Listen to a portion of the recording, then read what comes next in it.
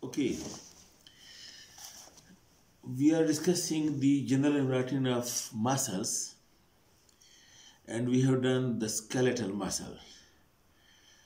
I told you the muscles are being classified into three types: skeletal, smooth muscles, and cardiac muscles. Now we discuss the smooth muscles.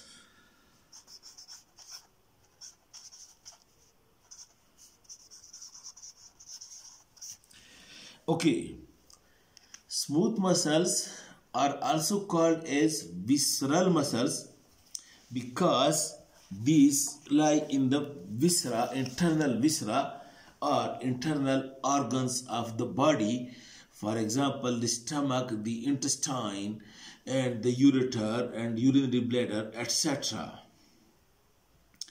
The smooth muscles are also called as involuntary because these muscles are not under the control of our will, but these are under the control of the nervous system, but we cannot move them voluntarily. That's why also called as involuntary muscles.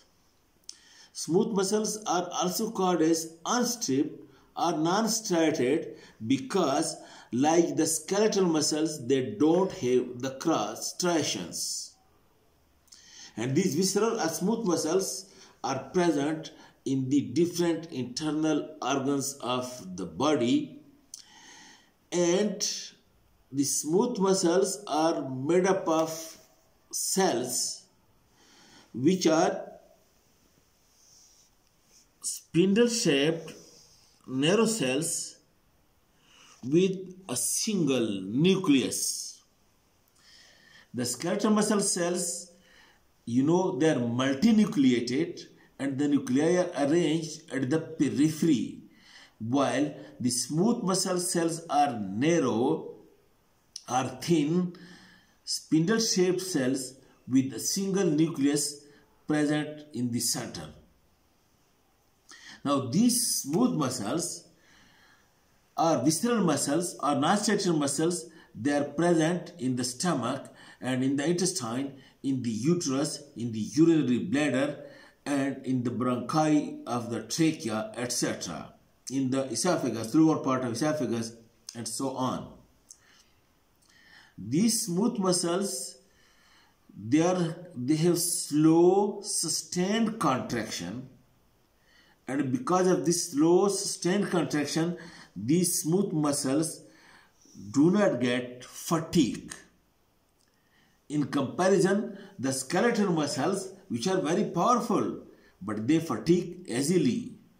That's why, to maintain the body posture for the skeletal muscles, each muscle is not remain contracted all the time, but some of its fibers remain contracted or stimulated, and some of its fibers remain, relaxed, so that the muscle do not get fatigue. Alright, but the smooth muscle cells are having slow, sustained contraction. That's why they do not get fatigue. And now, some of the body viscera, for example, you can see the intestine. These are tubular structures. In tubular structure, what happens like this? The smooth muscles are arranged circularly, which are called as circular smooth muscles, and then longitudinally, which are called as longitudinal layer of smooth muscles. What is the advantage in that? In tubular structure, when the smooth muscle, circular smooth muscle contract, they squeeze the tube and this push the bolus of food forwardly. And when the longitudinal muscles contract, what they do? They withdraw the wall of the intestine in a forward direction so that the food is being pushed more forward by squeezing of the circular muscle. And the longitudinal withdraw the wall of the intestine upon the food in a proximal direction. This type of contraction is being called as peristaltic waves. And in tubular structure like intestine, the smooth muscles are functioning in this way that in a peristaltic manner, the subcutaneous muscle contract to squeeze while the longitudinal muscle withdraw the intestine over the bolus of food. While in storage organs like the stomach, the uterus and the urinary bladder, in which the food, the urine and the fetus are being stored, and then at a specific time the mass contraction as a total is being needed to expel the contents. For example, the urinary bladder expels the urine, the uterus expels the child, and the stomach expels the food. In such organs, you look over here, look, this is the esophagus and this is the stomach, and then this is the duodenum and small intestine. And you know over here at the esophagus and small intestine, the muscles are arranged in a circular manner and longitudinal manner. And the method and the mechanism, how do they act, I have explained. While in storage organs like stomach or like the urinary bladder, what happens? The muscles are arranged in spirals and whorls.